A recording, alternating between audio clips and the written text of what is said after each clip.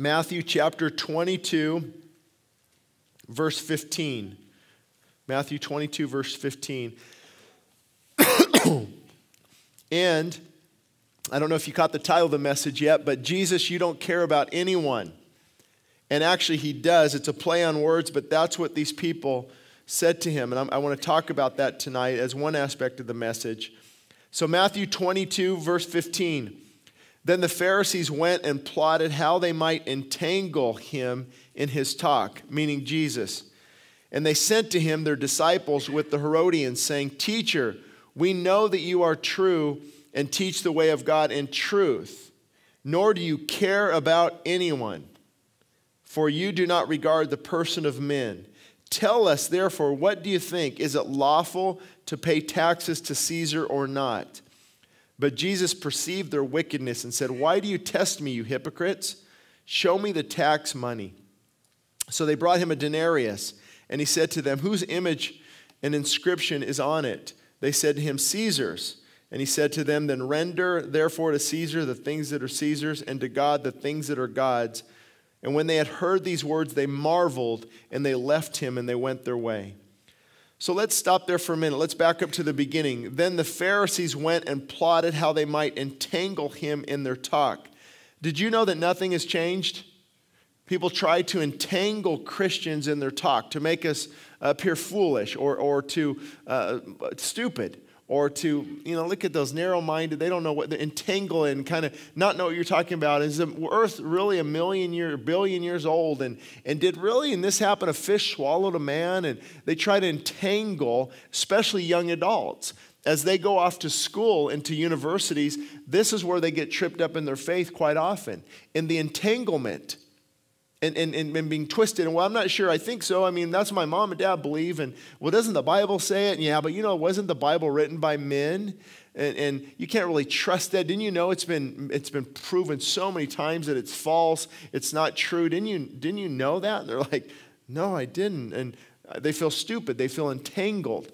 And actually, if anybody ever tells you that, can you say, well, show me once where it's been disproven? And you'll start to tangle them in their words. And this is an interesting concept here, not concept, but an interesting thought on apologetics.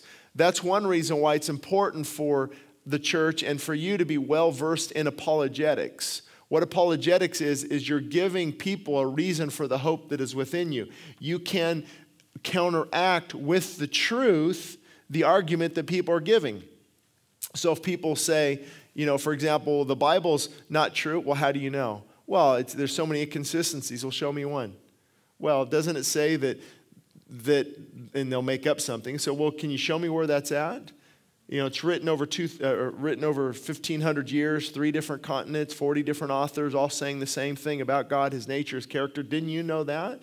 Well, yeah, but isn't the earth, billions and billions of years old? Well, who says that? Well, carbon dating. Well, can I show you where carbon dating has been in error many, many, many other times? And if God creates something like that, might it look a little old? I mean, when God created Adam in 1 second from the dust of the earth, did he look 1 second old like a little tiny baby? Or did he look like a 30-year-old man? And that's what apologetics is. It's a study really of God's nature and how to respond. Well, God didn't, how do you know there's a God? How do you know there's not a God? Well, but you can't see him or taste him or touch him or none of the 5 senses, Shane. Well, you know what? I also can't see, taste, touch, or hear or feel oxygen. But I know it's there. Just stop breathing. Close your mouth for a little bit. And just, they'll get a reality check on the existence of oxygen. What about poisonous gas that are inside confined space areas where people work? I mean, so when you know apologetics, you can rightly defend the Bible. And that's what we need to encourage our kids. We need to get them well grounded in the truth. And when they tease people about an ark, and well, did you know an ark in this size and this dimensions could actually fit the animals? Well, no, not every single animal, no, but every species of animal. Didn't you? And you can just defend the faith. So that's the need for apologetics. Is being able to, because it's one thing to say, well, I have faith, the Bible told me so, and so did my mom, and that's good, and I think it's wonderful, and sometimes that's all you need, Christ's childlike faith. But other times you need to be able to give people that's what Jesus did. He often didn't say, well, that's what God's word says, or that's what I believe. And he would show them parable, analogy, hyperbole, pulling truth from the Old Testament. He gave them. What about Paul? To say that Paul's not apologetic would be a very bad quotation, or a very bad misrepresentation of him. Look at Romans. The theological masterpiece, starting in Romans 1, talking about the fall of man and then the nature of man, and these two things warring inside of us, and the evil wanting to, and then Paul breaks it down on the Jews and the election and different things, and he gives a wonderful discourse on apologetics from a Jewish perspective. So never doubt the need for apologetics. And actually, what I would just recommend is there are wonderful books out there by, say, Wayne Grudem, or, Case for Christ, or Case for Creation, Lee Strobel, or gosh, there's so many. If you just Google it or ask me, I'll tell you later. But you need to be, in addition to your daily devotional reading of the Bible, or good books on prayer, or I love my, Psalm or Proverbs, you also should have good books on apologetics and read them throughout the course of the month. And you're like, every week you can get something new. This guy, Hugh Ross. He's one of those guys I have to read the page over 3 times.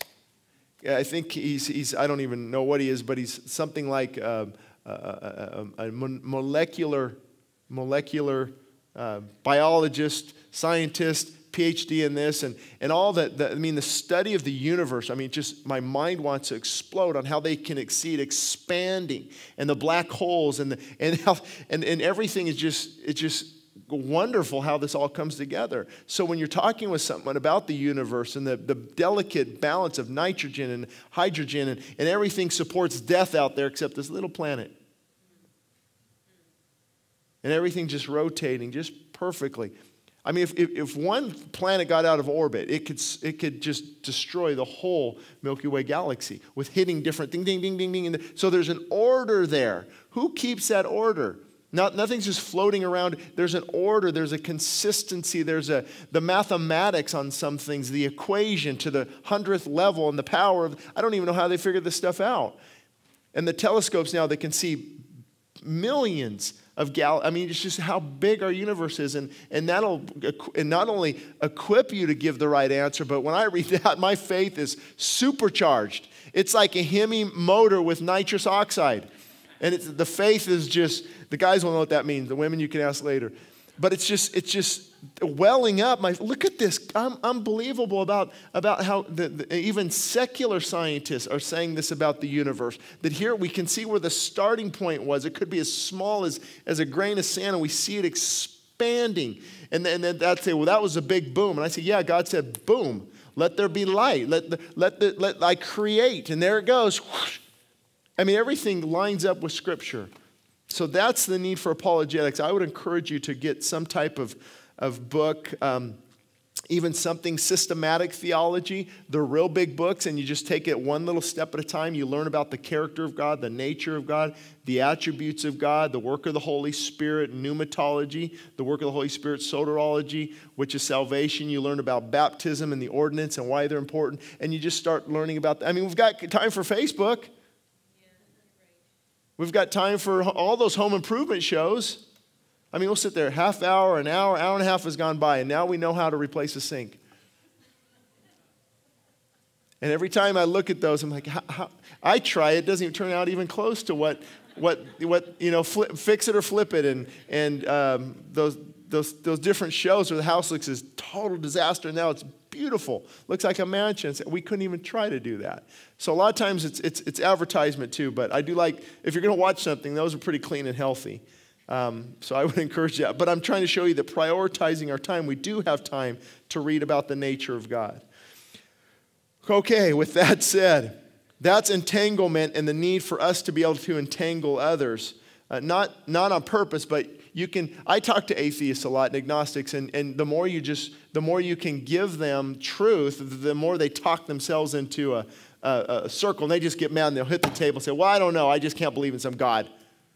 And they'll get entangled. And then also that he said the Herodians. These were enemies of the Pharisees. But now the Pharisees and the Herodians, isn't it interesting how enemies come together to fight God? You're going to see that in the last days. As a culture, as in the Middle East and different things, enemies come together to fight God. And the Herodians, what I believe this group was, I didn't do a lot of research on it, but they were loyal to King Herod. And they were okay with his political reign. They would actually be a political party. Democrat, okay? And then, what? You guys, no, get me started. And then the Pharisees would be Republicans, right? They believed in returning the power to the lineage of David. So they saw the spiritual power there. So I better switch sides, right, and go there. Well, you know, in my opinion, we're just getting so corrupt on both sides that, you know, yeah, let's not go there. I mean, if anybody has listened to any of my sermons, you know what probably my persuasion is. I mean, that's a no-brainer to get back to God and His truth, and whoever can do that. Stop aborting babies, stop killing children in the womb, stop agreeing with same-sex marriage, and stop doing all these things and get back to truth. That's what we need, a strong leader who'll say, I don't care about opinion, like Jesus. He didn't care. That's why they said, that's the message. You don't care about anyone. He doesn't care about their opinions. He says, I don't care what anybody says about me. I'm not looking for favor among men. Woe be to you when all men speak well of you. I'm not only concerned with not their favor, I'm not fearful of any man. Even Pontius Pilate, his executioner who was going to kill him, he said, don't you respect me, Jesus? Don't you listen to me? Don't you want to answer me? And Jesus turned to his executioner and said, you would have no power over me unless it was given to you from above. He did not care about nobody else would say that. They would be on their face, crying to their mother, and crying to Pilate, oh, please release me, please release me. And he said, you'd have no power over me unless it was given to you from above, from my Father. And that's what the Herodians were. They were loyal to King Herod, and they even joined forces with the Pharisees. And that's why they said, teacher, we know that you are true. Here's the interesting thing. The Pharisees, the religious leaders, couldn't get away from this fact. Jesus was the embodiment of truth. So when he comes on the scene and says, I am the way, the truth, the life, nobody comes to the Father except through me, he was proclaiming truth. When he says God's word is truth, it's the truth. When he says, I tell you, everything that can you imagine everything that comes out of his mouth is truth? The Bible says there was no guile, no deceit in him, nothing. He was the embodiment. They see all his miracles. They see these words of wisdom. They see clearly this is a man of truth. Clearly, this is a man of truth. Why did they kill him? Because they didn't like the truth. The truth hurts. How do we know, and I want to ask this question, how do we know if something is true? Because the majority of people I talk to all week long, this is the problem. This is the problem. How do we know, not the 4 p.m. service, right? I told you guys that. It's a 5:30. This will really apply. But it's how does somebody know? Well, it's very easy. What we've talked about many times before, it has to line up with the Word of God. And it has to line up with the character of God. When you take the Word of God and the character of God, they line up. So but when somebody has to make a right decision, like, oh, how do I know what to do? Well, look at truth. Well, the problem is we're not spending time in the truth, so we don't know what the truth says. I mean, I've seen Christians make financial mistakes. I mean, it was so obvious, and I could take them to 3 or 4 verses in Proverbs, but they still went against the truth. Or couples that I've talked about before that are living together, not married yet, right? And like, is this God's will for our life, Shane? How can we discern God's will in this? Well, I'll tell you where to start. Start by moving out and being pure and seeking God with a right heart. Well, we can't do that. We can't afford it. Oh, okay, well, yeah, God understands that. Then, I mean, see, nobody wants the truth. They don't want to listen to the truth. And also, I've talked to people that Christians love the Lord and say, Shane, meet my new boyfriend or girlfriend, whatever it is, and and hi and whatever, and later well, they're not a believer yet. But someday, I think So, well, I've got a verse for you in 1 Corinthians if you want my opinion. No, I think God's put me together. Well, then, so God doesn't want us to be unequally yoked moving forward. What do you do with that? Well, that was true when it can happen. But I believe that God, has called me to do this. And I think usually what's calling them is what the kids call eye candy, right? I like how this person looks and makes me feel, and I'm going to move in this direction regardless of what Scripture says. So we have the truth. What about right decisions on marriage? So many marriage counseling issues are right here. And when you take people back to here, what do they say? No, I know that, but. See, anytime you say, I know that, but you're going a wrong direction. Now, let me just act like I'm sitting in the audience for a minute. This is much easier to say than do. So I'm not up here, how could you guys? It's all right here. I know what's here, but my heart actually wants to do something else. I can tell you a funny story. My wife's not here today. I think she'd give approval. She'll be here later.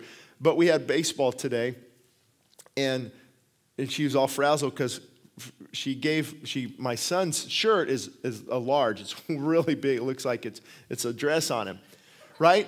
And I'm on the text. I'm like, why did you not check that when we got it 3? And I'm thinking, okay, that's not good.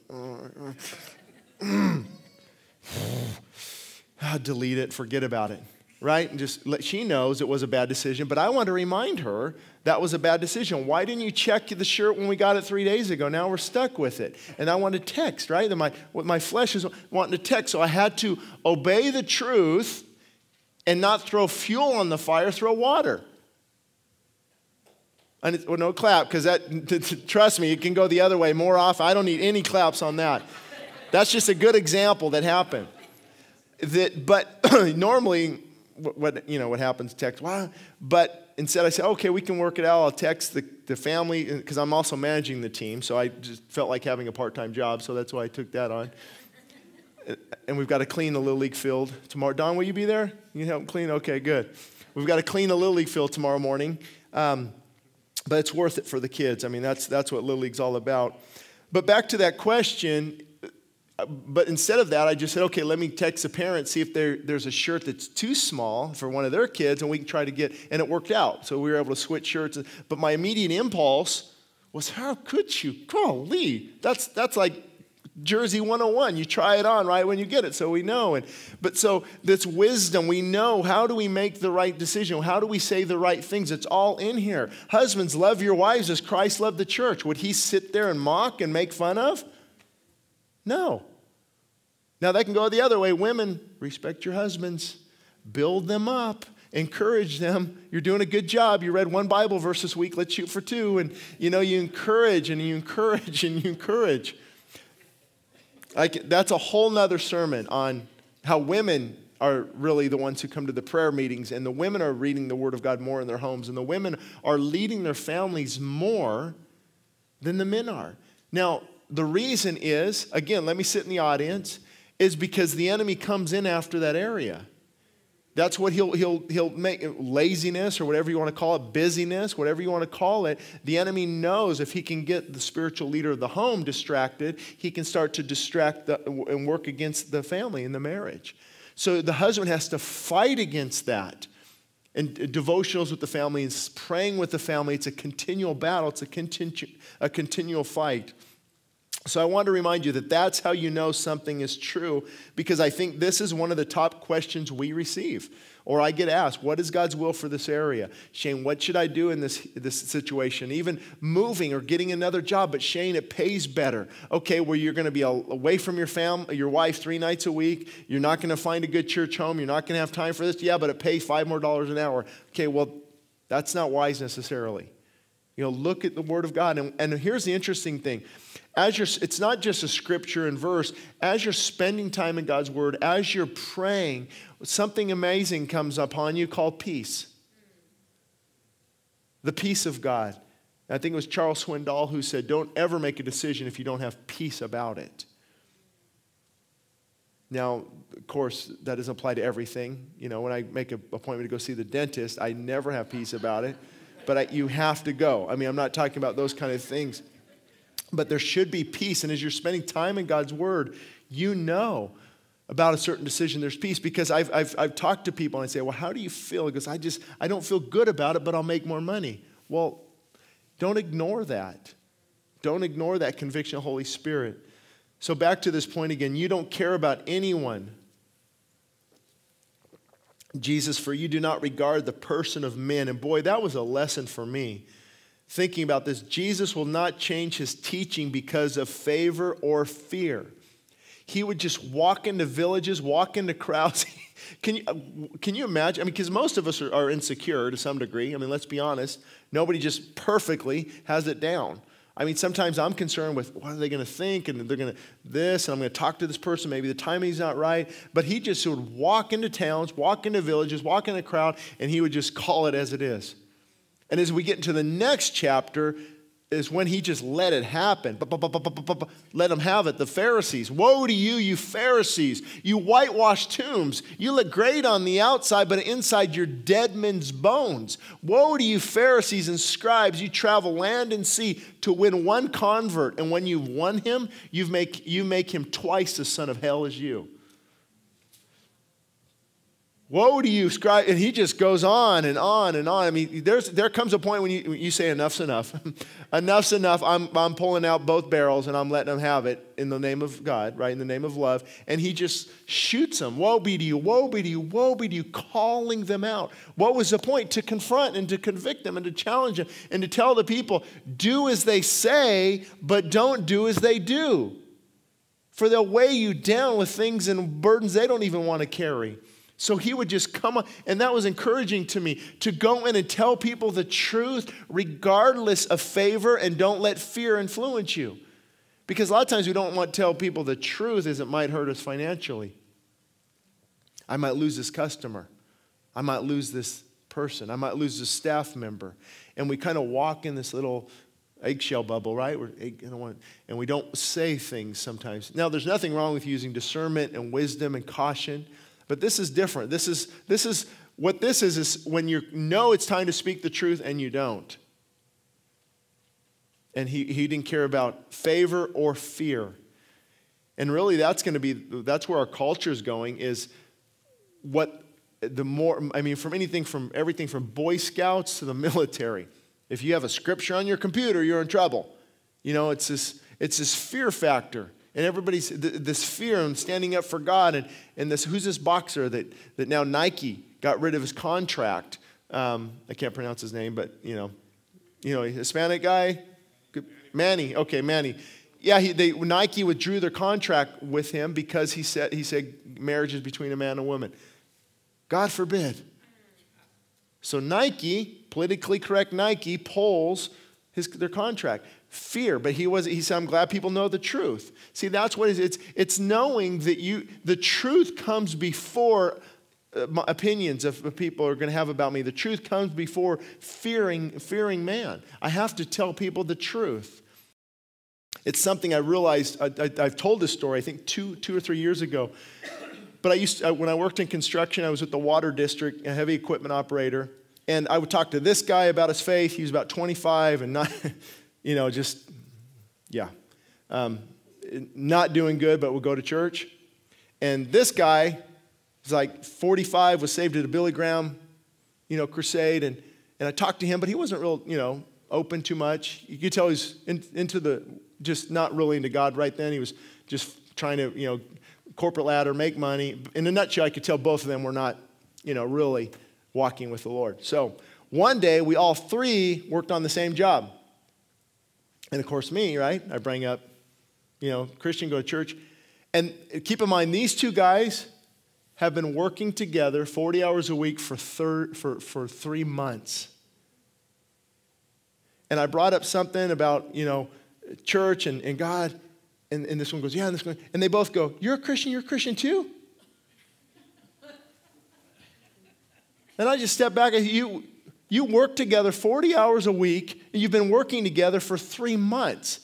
And they just now I mean, I left there baffled. How can you, I mean, I'm not telling you don't have to talk about God every hour, and, you know, especially in construction. It's a hard job, and it's not the time to be all gaudy. It's you know, you're working hard, and you're breaking busted water lines, you're directing traffic. But these guys, they go, you're a Christian? Yeah, you're a Christian too. I didn't know that. They didn't know it. They didn't know it. How many hours is that? 40 a week times, you know, there's 160 times 3 months, 300, 480 hours. And they didn't even know that they were each Christians. But that's why. They weren't living it. So if you're not living it, you're not going to talk about it. And that's, Jesus says, woe be to you when all men speak well of you. That's why. Because people go around trying to, I want to please you, and I want to please you, and I want to please, and I'll tell you what you want to hear, so all men speak well of me. And that's what he's warning. Woe be to you when all men speak well of you, because you're a chameleon. But how do you balance it with this scripture? In Proverbs, a good name is to be chosen over great riches. See, that's different. Woe be to you when all men speak well of you. You're being a hypocrite. You're trying to please everybody. A good name is to be chosen over good riches, means you're supposed to have a good character.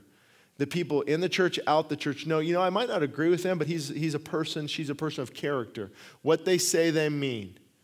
What they stand for, they're true by that. They're a person of character. You can trust them on. I might not agree with their theology. So it's wonderful to have good character, because the world's watching. The world's watching what we do. Do we give the right change back? You don't think your accountant or your tax preparer that is not a Christian, they know you are, you don't think they're watching how you word things? You only had 10,000 miles? Couldn't you say 15,000 miles? We can get you back a little bit more. Yeah, I think I can find 5,000 miles somewhere. Okay, what about these expenditures? Didn't you kind of, didn't you buy some office supplies? Well, I don't even have an office. Well, I mean, technically you have an office, right? I mean, well, yeah, I guess I could say I have an office. And they want, it's just this, nobody's laughing at that one. This is scary, because this could be applying to a lot of people. But it is tax season, right? It is hard. It's difficult, because you can not be accurate in some areas. And that's where God looks at our heart often. And it's interesting, with Jesus, I noted, and you've seen this before all throughout the New Testament, the boldness for truth, not arrogance, but boldness for truth is a sign of someone filled with God's Spirit. The reason is truth just bubbles over. Boldness just bubbles over. Because when someone is filled with God's Spirit and they come in and they say, and somebody says, well, gay marriage isn't wrong and abortion isn't wrong, like, oh yeah, you're right, I don't want to argue, I'm just passive and leave me alone. No, it's boldness that flows over and says, no, it's not. No, that's not true. That's not true. God's word is crystal clear on this, and I'm not gonna back down from this. So boldness is a natural byproduct of somebody filled with the Spirit. But you have to be careful, because some people that are very arrogant think that they're bold. And they're not. They're arrogant. Because as I reminded you before, it'll fit here too, the truth will offend people. There's nothing you can do about that. But your attitude shouldn't offend them. Our attitude shouldn't offend, but the truth should. It's a hard balance to find. Here's how you find that balance. When you're bold but not arrogant, you are meek, not domineering. I don't know if you've figured this out or not, but I can dominate a conversation if I need to. Right? Like, with an atheist or unbeliever, somebody, yeah, well this, oh yeah, well this or this, and you can dominate that conversation. But somebody, boldness filled with the Spirit of God, is just meek and say, and I understand, I hear you. Well, have you thought about this? No, and you thought, they're strategic, they're gentle, not harsh. See, people who are dominating and harsh, and they don't want to listen, they're not filled with the Spirit of God, they're filled with pride. Because knowledge puffs up. So when I have the knowledge, I want to throw it at people. And it cracks me up, the emails we get sometimes, that people you can tell that all they want to do is argue. And I want to email them back, you can attract a lot more bees with honey. And say, have you thought about that? But they're just like, all this just, like, the big capital letters and the exclamation point, the email's like this long, like you're going to sit and read it. I mean, I can tell in the first sentence, oh, bold and arrogant. I'm sorry, arrogant and domineering and harsh, they're not filled with the Spirit of God. God's not speaking through them because of their attitude. Now, granted, even Billy Graham said that we can learn a lot from our critics, which is true. But we have to be careful in this area too. So just keep that in mind. Are you meek, or do you try to dominate the conversation and push the Scripture on people? Are you gentle and not harsh? And do you seek to listen? I mean, that's somebody truly filled with the Spirit of God, is they will seek to listen. Because if you're already preparing your rebuttal as they're talking, that's not listening. Don't act like you don't know what I'm talking about. This happens in marriage all the time. Yep. As soon as you're over, I'm about ready to let you have it. And we just, it comes out. So listening and trying to understand what they're trying to say. And so that was the part before taxes. Now let's get into a favorite topic. Is it lawful to pay taxes? Well, Jesus says, render to Caesar the things that are Caesar's. Basically, that word render means give.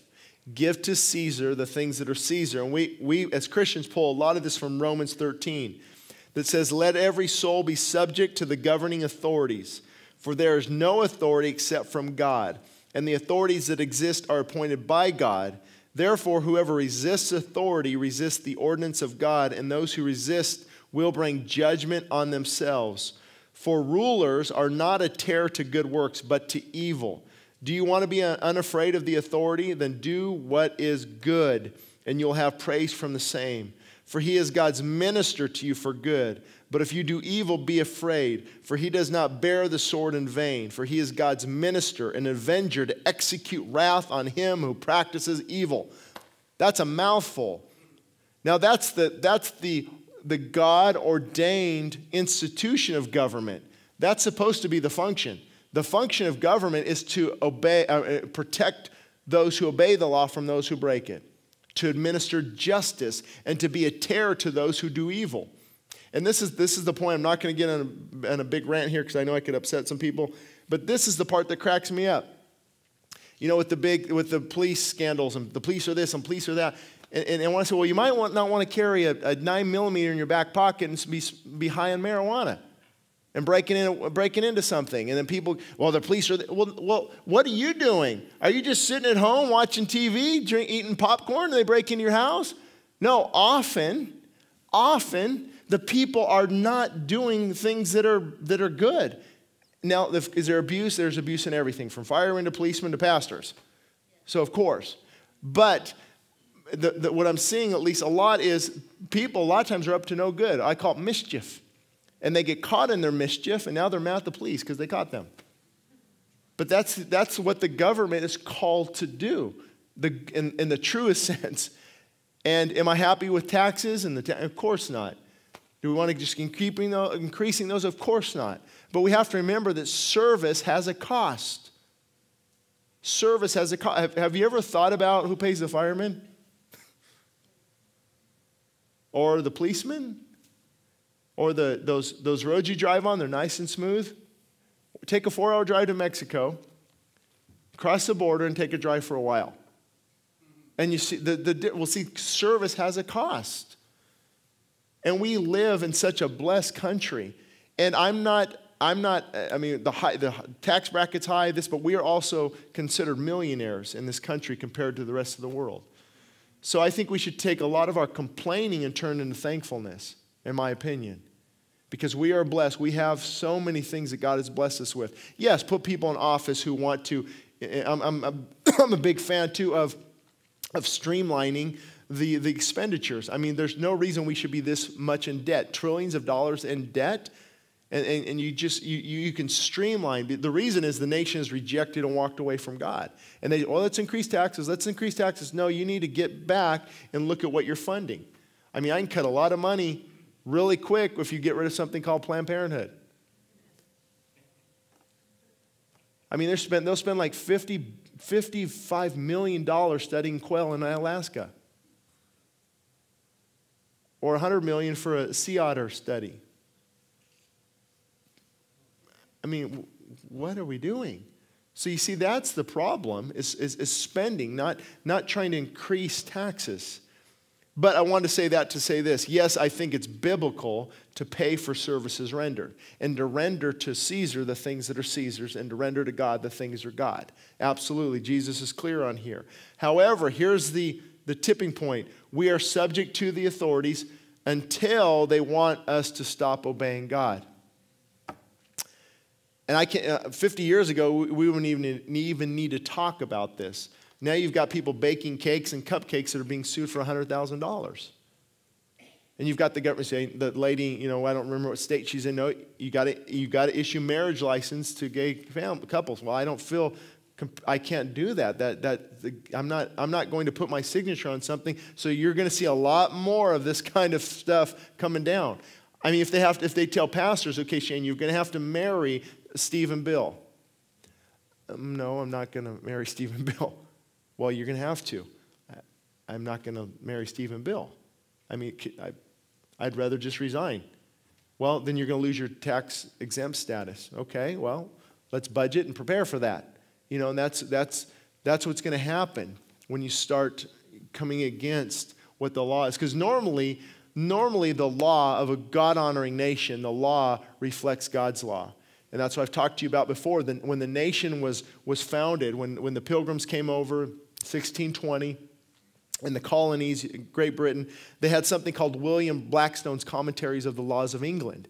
And every law that was there for rape was mentioned in the Bible. For incest, mentioned in the Bible. Sodomy, mentioned in the Bible. And they had laws according to Scripture. So when you obeyed the laws, you're obeying Scripture.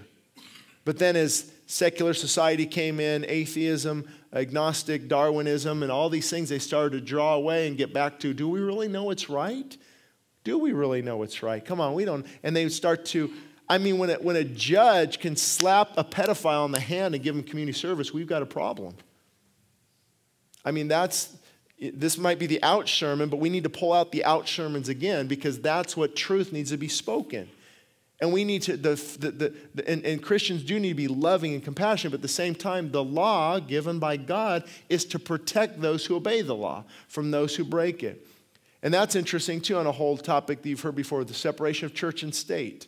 They should be separate in their duties and functions, but they should be interwoven in what they believe. Technically, the state, if you look back at the Mosaic form of government, is the state would govern according to God's law, and the church would be the conscience of the nation, the conscience of the people, the conscience of the state. And when they heard these words, they marveled, and they left him and went their way. They were astonished. They were in wonder. And I don't know who gave this quote. It's either St. Augustine and then Spurgeon quoted him. But they said this, the word of God is like a lion. You don't have to defend a lion. All you have to do is let the lion loose, and the lion will defend itself. That's beautiful. And people might say, well, Shane, I thought you said we're not supposed to defend it. No, you can defend it. Basically, you present it, but it defends itself. You don't need to, you defend a lion, you just let it out of its cage, and it will defend itself. That's the same thing with the Word of God. You present it, and it defends itself because there is no higher authority than truth. There is no higher authority than God. So all you're doing is you present that authority, you present that truth, and it will defend itself. And then verse 23. Now, here's the part about the Sadducees. And about the question in the Bible is, what about the resurrection? It's the Sadducees. I know it's complicated, but you've got Herodians, they were loyal to Herod. You've got the Pharisees, which were the religious teachers. You've got the scribes, which would write down the law, and they were more of like the secretarial things. And then you have the Sadducees. It was a different sect of religious leaders. And it's not hard to remember. Forget this because the Greg Laurie said this, and everybody that I know said this. But the Sadducees don't believe in a resurrection. That's why they're sad, you see. So it's good to remember. If you want to remember, they don't believe in the resurrection. And the reason is they only accepted the first 5 books, Genesis, Exodus, Leviticus, Numbers, and Deuteronomy. That's all they saw that were inspired. So when you would see words in there like breath and spirit in the Hebrew language, those words are together. So they thought when a person breathed his last breath that their spirit departed and they didn't cease and there was no resurrection. So that's why they're always divided against the Pharisees. So it said this, the same day the Sadducees who were there, who say there is no resurrection, came to Jesus and asked him, Teacher, Moses said if a man dies having no children, his brother shall marry his wife and raise up offspring for his brother. That was their form of passing on the heritage. Now, they didn't stop there, though. They said, now, there were 7 brothers. The first died after he had married and had no offspring and left his wife to his brother. And likewise, the second also, and the third, all the way to the 7th. The last of all, the woman died also. Therefore, in the resurrection, whose wife of the 7 will she be? For they all had her. Now, it's an interesting question because they don't even believe in a resurrection. So they're trying to trick him into, okay, well, who's she going to be then? Figure that one out for us. And what does Jesus do? He goes right back to the truth. You are mistaken, not knowing the Scriptures nor the power of God. And I thought that would be a wonderful sermon in and of itself. When you don't know the Scriptures, you don't have the power of God. And I'm convinced in that. I've seen people, they don't know the Scriptures. They say whatever and think whatever. There's no power of God in them because the power of God comes from internalizing the Scriptures and then applying it to your life. That's where the power comes in the truth. See, the power isn't just in preaching. The power is in preaching the truth. That's where it imparts wisdom and changes our lives. So he said, in the resurrection, they neither marry nor are they given in marriage, but are like the angels of God in heaven. But concerning the resurrection of the dead, have you not read what was spoken to you by God, saying that I am the God of Abraham, the God of Isaac, and the God of Jacob? God is not the God of the dead, but of the living. And when the multitudes heard this, they were astonished at his teaching. Now, there's 2 things here. Number 1, he's saying you don't know the Scriptures or the power of God. And because you don't know them, let me tell you, there is no marriage in heaven. We'll be like the angels. And some people, that's kind of sad.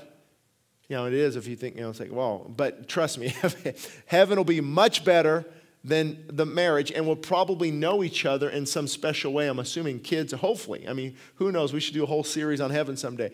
But it'll be better. Don't worry. That's all I have to say. You're not going to be in heaven moping because you're not married. And it might just be the union because you don't need to procrastinate with word sex. Okay. Well, you don't have to have children in heaven. It's just there's a relationship there. You don't have to be married to the marriage covenant because you're in heaven. So so Jesus said there's no marriage in heaven. But then he also kills their argument about the resurrection.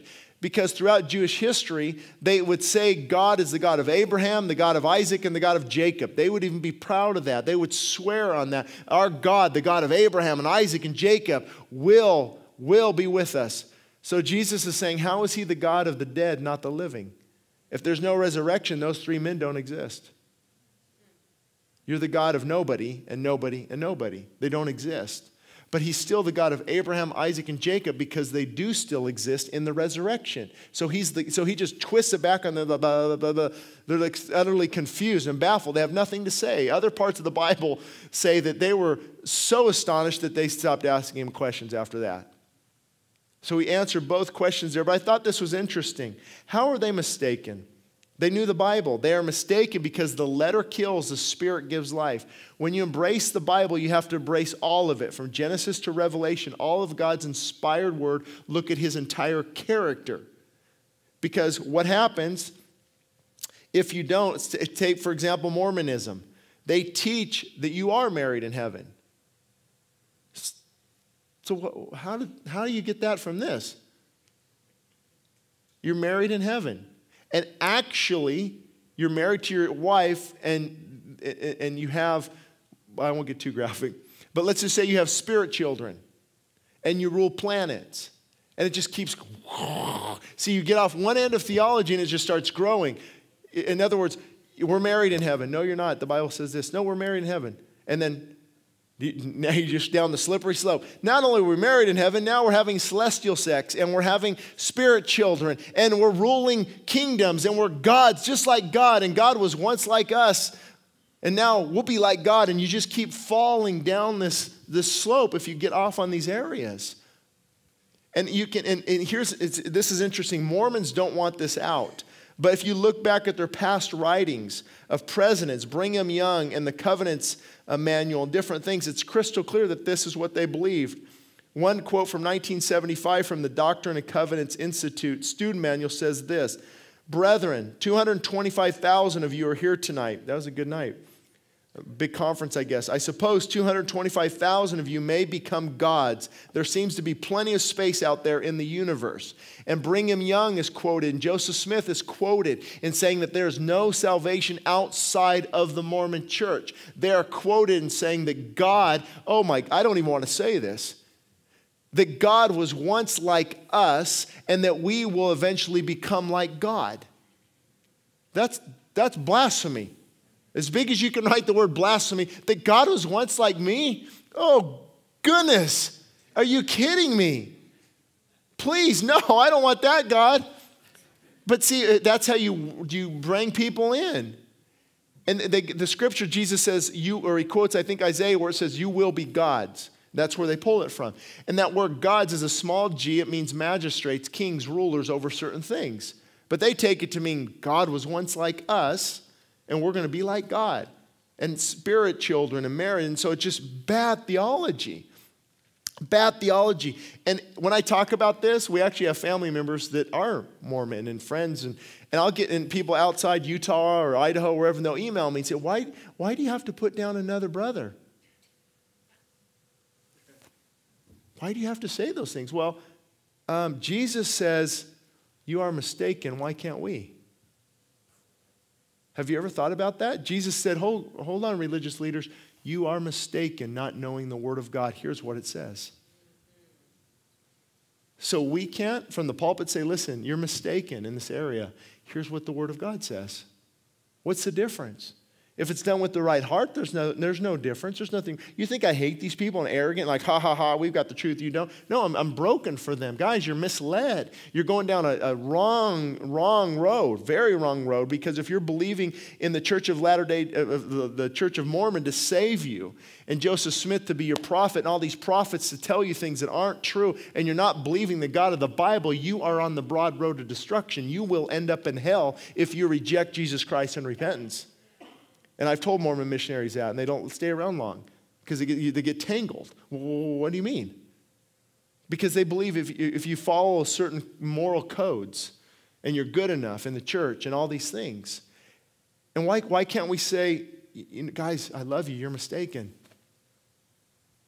You're mistaken. We tried that. I tried that with a family member that lives in about 30 minutes from here.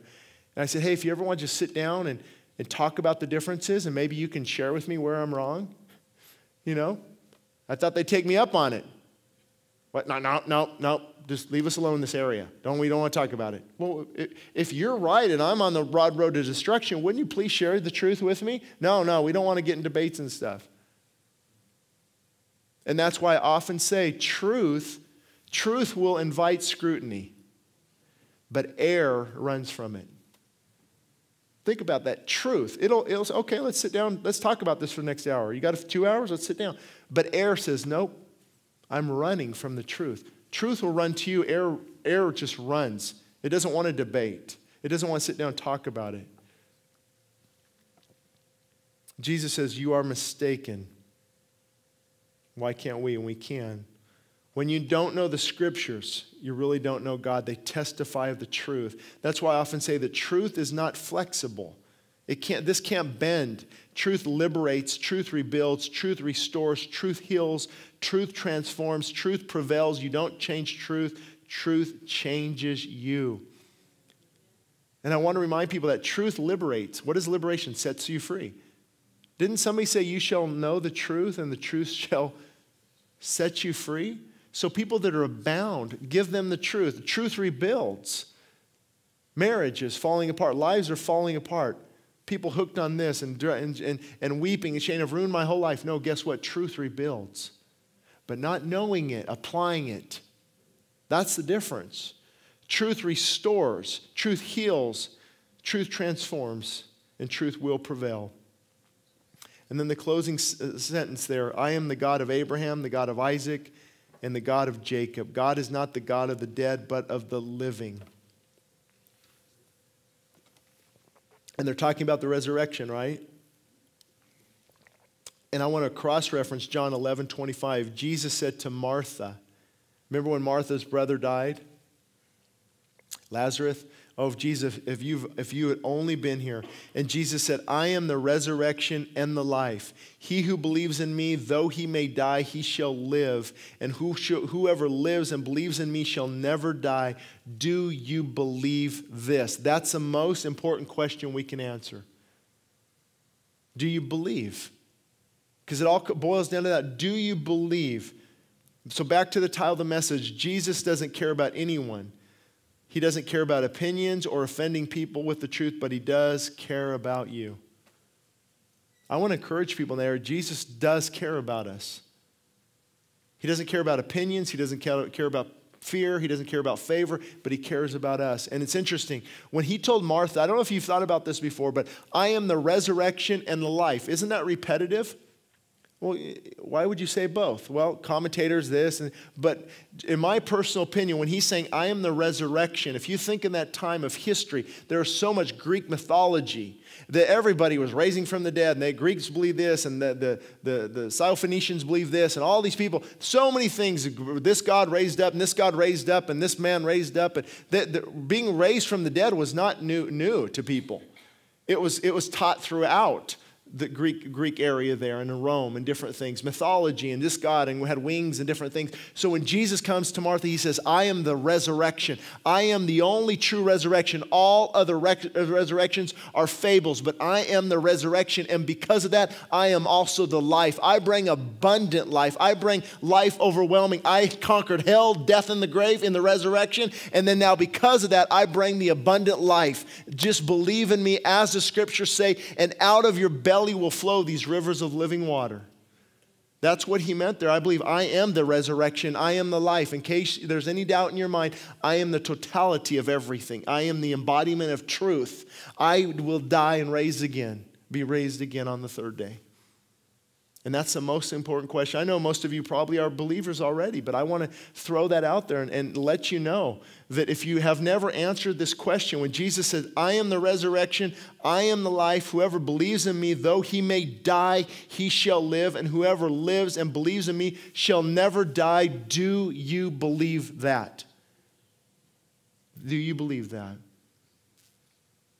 And I think that should increase our worship, that should increase our praise, that should increase our just everything about what we do at the end of the service. And it's funny, I was studying for Monday. I'm just going to give a brief exhortation on Monday at the worship night. And God put a lot of this on my heart, and I wanted to share just a brief section of it that'll lead us into worship. But it's Isaiah 61. Isaiah 61, just two words, arise and shine. Arise and shine. Now, it's interesting, though, the context of Isaiah 60 is Isaiah 59, where it says everything we've just been talking about. Truth has fallen in the street. Truth has failed. There's injustice everywhere. Truth is gone. So God says, because of that, I will raise up a remnant. I will raise up a standard. I will bring salvation to myself and to my people. I will do it, even though truth has failed. And then, you know that famous verse that comes next about when the enemy comes in like a flood, the Spirit of the Lord will raise up a standard against it. You will be filled with the Spirit of God. Therefore, arise and shine. He's saying, even in the midst of adversity, get up and reflect the goodness of God. At some point, folks, we've got to get up, arise and shine. I don't feel like it. I don't want to, but God commands it because truth has fallen. But I have put those things behind me, and I'm commanding you to rise up and shine, rise up and worship. You've got to fight the flesh. The flesh never wants to get out of that seat and worship. The flesh wants to go to In-N-Out Burger. So you've got to crucify that flesh and say, I'm going to worship you. I'm going to worship God tonight. I'm going to rise. I'm going to shine. And it's interesting. Arise is getting up and shining. Actually, the word shine, if you look up in the Hebrew, there's a three-letter word. It means to reflect the light of something. And I thought, are we reflecting God's light? Are we truly? Are we grumbling and complaining, gossiping, backbiting? We should reflect that light. Arise and shine. That should be our motto for worship.